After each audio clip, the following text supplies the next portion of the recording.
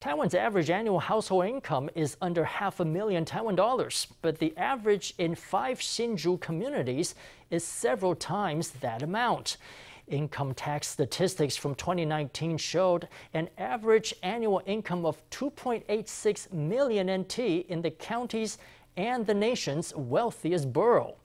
This high income is due to the Hsinchu Science Park.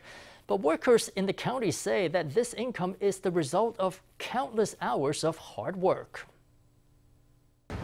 High rises abound, reaching up into the sky. Green parks are nestled between the buildings, and all around are shops offering up everything from shaken beverages and fast food to pharmaceuticals and cosmetics, all of life's amenities.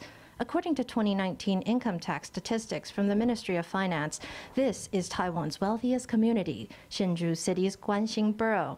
The average annual income here is 2.86 million NT. Most of the borough's residents work in the technology sector. Previously, there were residents who came to me and said, "The lampposts, the lights in the park, can we have them turn off later in the evening? Because sometimes they don't finish work and return home until very late at night."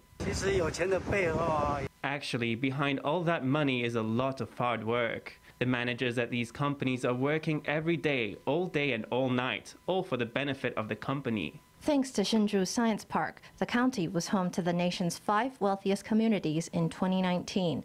Aside from Guanxin Borough, these also include 3 boroughs in Zhubei City and the village of Sanfeng in the county's Baoshan Township. It's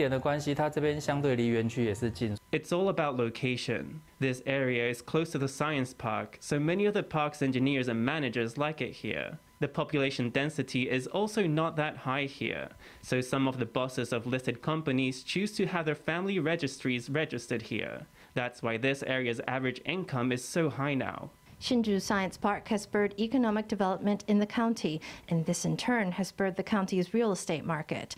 It's no surprise that Hsinchu is known as Taiwan's Silicon Valley.